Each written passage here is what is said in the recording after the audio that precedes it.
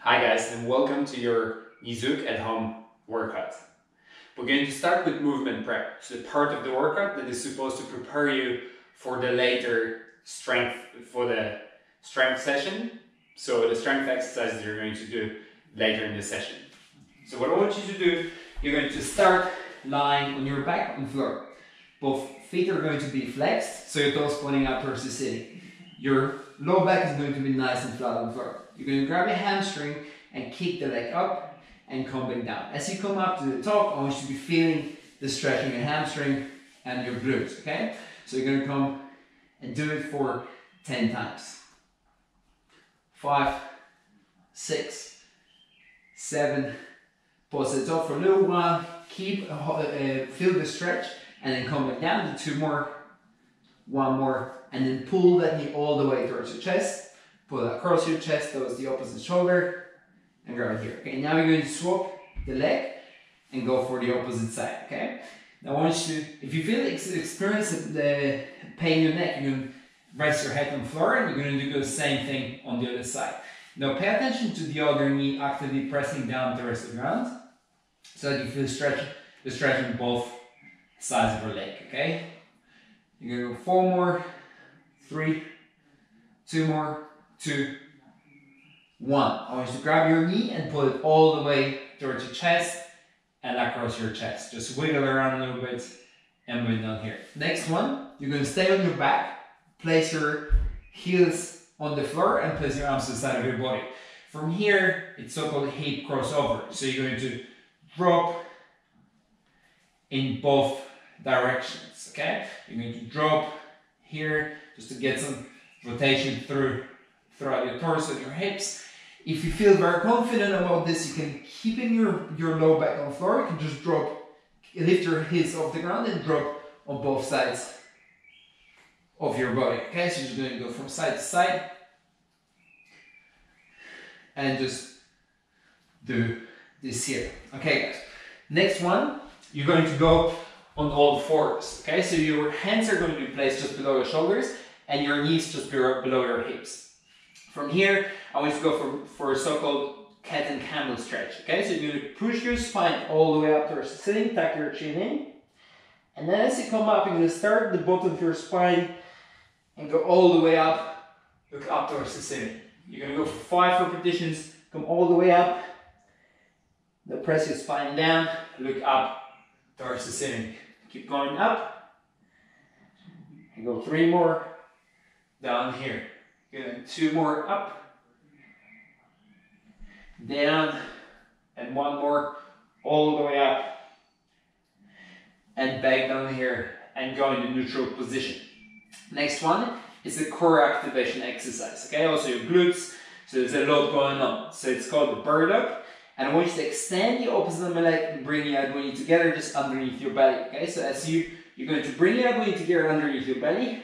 Extend both sides, come back down, okay? You're going to go for 10 times on each side.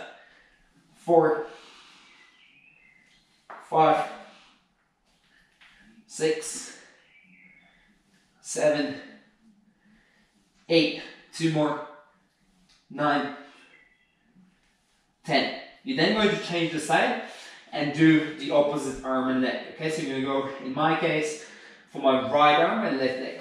You're going to press, and pay attention to this hip pressing down towards the ground. 2, 3, 4, 5, 6, 7, 8, 9, 10.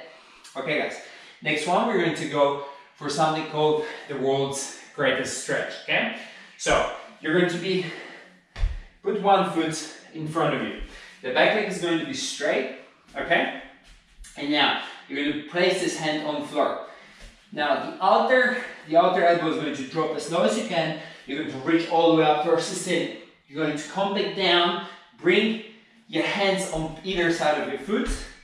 And now you're going to press the back heel onto the floor and your toes all the way up. Okay, you'll feel the strong stretch in your calves, your hamstrings. You're going to come back forward, drop, open up, come down either side of the foot, Press your back heel onto the floor, your front toes up towards the ceiling, come back down, drop, all the way up, down, up, here, okay? And one more drop, reach all the way up, your hands on either side of the foot, back and down, and you're going to change the side and do the same on the opposite side, okay? So the back leg is straight, your hip is pressing down, and the back side of your knee is pressing up towards the ceiling. You're going to drop your elbow down, reach all the way up towards the ceiling. Make yourself as long as possible here. Place your hands on either side of your foot. Press the back heel onto the floor and your front toes up towards the ceiling. Come back forward. 2, reach all the way up. Come back down, either side of the foot. Back, forward. And 3, down, drop, 4,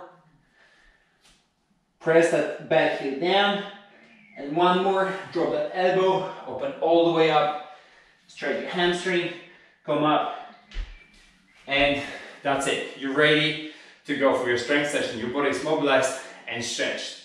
So next up is your strength circuit.